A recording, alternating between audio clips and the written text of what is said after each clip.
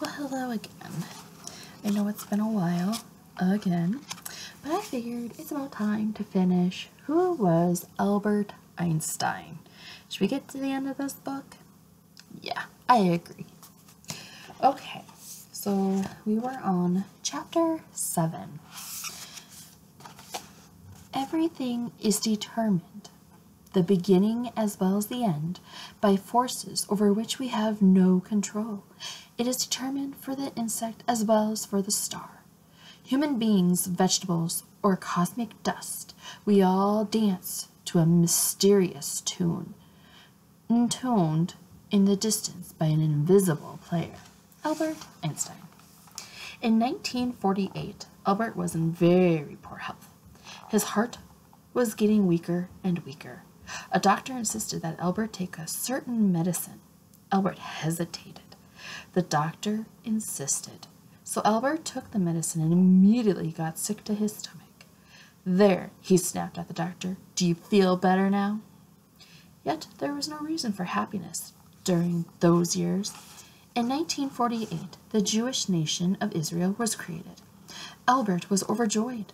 All his work had helped to bring about something wonderful. After Israel's first president died, Albert was asked to become the next president. Albert said no. Politics is for the moment, he once wrote, while an equation is for eternity. Still, he was greatly honored by the offer. In 1950, Albert made his will. He wanted all his science papers left to the Hebrew University in Jerusalem. In 1951, Maha died. Now Albert had neither his wife nor sister. He was more alone than ever. He surrounded himself with family photographs. He said, "A photograph never grows old. You and I change. People change." And there's another picture. People change all through the months and years, but a photograph always remains the same, which is true, right? I like photographs though. You can always look back on them. How nice to look at a photograph of a mother or father taken many years ago. You see them as you remember them. That is why I think a photograph can be kind. Several years later, after a brief illness, Albert was admitted to the Princeton Hospital. On April 17th, 1955, which April 17th today, he asked that his eyeglasses, some paper, and a pen be brought to his hospital bed. He had work, thinking, to do. The next day, he died, with a sheet of equations next to him. To the very end, Albert was thinking. The last letter he wrote was one that urged all nations to give up nuclear weapons, which nowadays we know that there still are nuclear weapons. Oh boy. The Einstein house at 112 Mercer Street in Princeton, New Jersey is treated no differently than any other home in the neighborhood. That's the way Albert wanted it. He worried that if it was turned into a museum, people would concern themselves too much with his memory and not enough with their own future. After Albert's death, the scientific community mourned the loss of a great and original mind. Jews mourn the loss of a leader who always wished for a better and more peaceful world, even in the darkest moments of Jewish history. And all people mourn the loss of a unique, peace-loving man. Perhaps Albert said it best. Only a life lived for others is a life worthwhile. Albert was not the best husband. He was not the best father. But as a friend said of Albert, he was the freest man I have known. Chapter 8, A Final Thought. Albert left these instructions upon his death. Donate my brain to science, cremate my body, and throw the ashes in some secret place. This was done. So where is Albert's brain now? After Albert died, an autopsy was done on his body. In the process, the doctor, Thomas Harvey, removed Albert's brain, studied it, decided that there was nothing all that special about it, and set it aside in a bottle of formaldehyde. I know how to say it. I'm sorry. Formaldehyde. Yeah, Maybe someone else can tell me exactly how to pronounce it again. Later, when Dr. Harvey moved to Wichita, Kansas, he took the brain with him. He kept the brain, which was in pieces, in 2 jars inside a cardboard box labeled cider. Since then, further studies of several medical researchers have found Albert's brain to be a bit more interesting than Dr. Harvey did. Dr. Harvey provided the researchers with pieces of the brain. Albert's brain weighed less than the average brain, was 15% wider, and had an unusual set of grooves. Yet the importance of these differences remains unknown. Harvey kept the brain with him for over 40 years.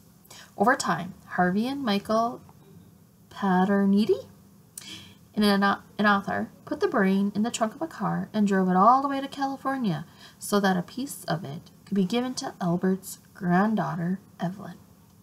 Soon after that trip, Harvey turned the brain over to Princeton Hospital, where it continues to float around in a jar.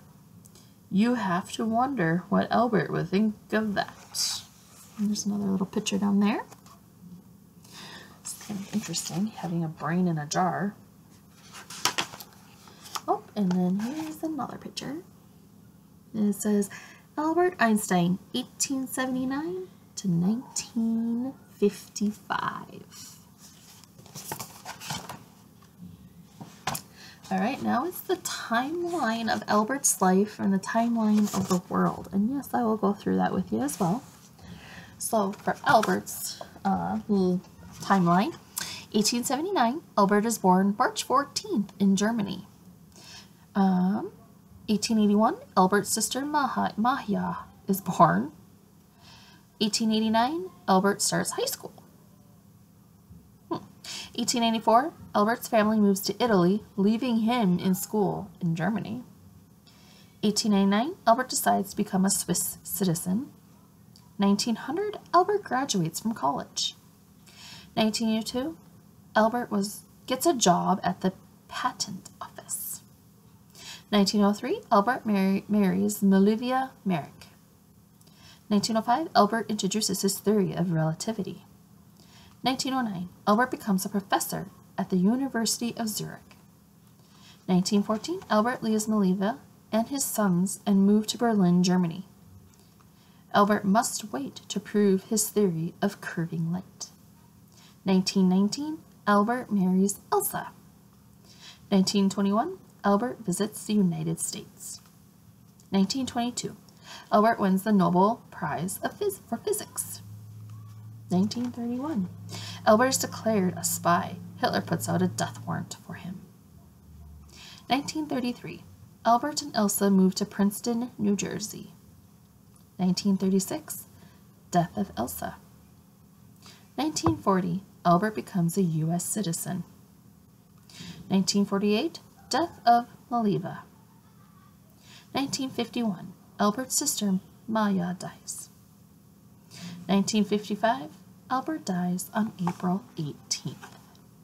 Now the timeline of the world. You ready for this? I am. 1879, Thomas Edison invents the light bulb. 1881, Clara Barton founds the American Red Cross. 1889, the Eiffel Tower is completed in Paris. Everyone likes to say Gogh, but when I went to Amsterdam, it was Gogh. So Vincent van Gogh paints the Starry Night. 1894, X-rays are discovered. 1895, and then the first movie is shown in Paris in 1895, which I'm not sure why it says 1894. But anyways, 1899, the first modern Olympics are held in Greece, which is actually in 1896. Again, doesn't make sense, right? 1900, Dr. Sigmund Freud publishes The Interpretation of Dreams. 1902, the first Tyrannosaurus rex fossil is discovered. That's pretty cool. 1903, the Wright brothers fly the first plane. 1905, the first movie theater opens.